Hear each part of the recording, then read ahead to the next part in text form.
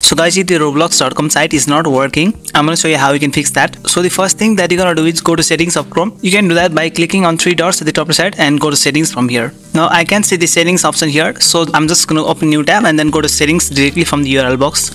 Chrome settings. And on the left panel, go to privacy and security option, scroll down and then go to security. Scroll down once again and you're going to come under this option here, use secure DNS, and enable this option. And we're going to choose one DNS here. You can choose either the Cloudflare DNS or the Google DNS. You can try any one of these and test whether it works. Let me test this one and go to Roblox. And now if you try to reload this page, it instantly resolves the issue. But in your case, if it doesn't work, then what we're gonna do is we're gonna clear the browsing data. So just press Ctrl+Shift+Delete from the keyboard, and we're gonna choose the time range here since you last logged into Roblox. Now select all the options that I have selected here, and you can just delete the data. And then you're gonna go to Roblox, and then it will see your reload. Additionally, what you can do is you can just hard reload Roblox page. In order to do that, you can just press the Ctrl+F5 from the keyboard, and it will just do a hard reload for the Roblox page. Now some people have resolved this issue by using a VPN, so you can try connecting any VPN on PC and then going to roblox.com. It might load. If I have to recommend VPN, you can just use this one. Urban VPN is free to use. You can just Google it and you'll get this VPN.